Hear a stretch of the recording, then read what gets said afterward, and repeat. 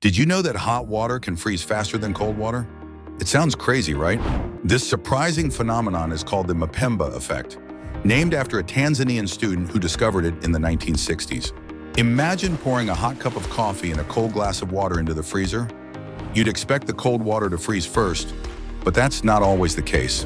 Scientists have been puzzled by the Mpemba effect for decades. Some theories suggest that evaporation, convection, and the properties of water molecules play a role. Evaporation can reduce the volume of hot water, making it freeze faster. Hot water also creates convection currents that can speed up the cooling process. Water molecules in hot water may have higher energy states, which could lead to faster freezing. But the exact reasons are still debated. Next time you want to make ice cubes quickly, try using hot water. You might be surprised by the results. The Mpemba effect is a fascinating example of how the world can defy our expectations. Science is full of surprises,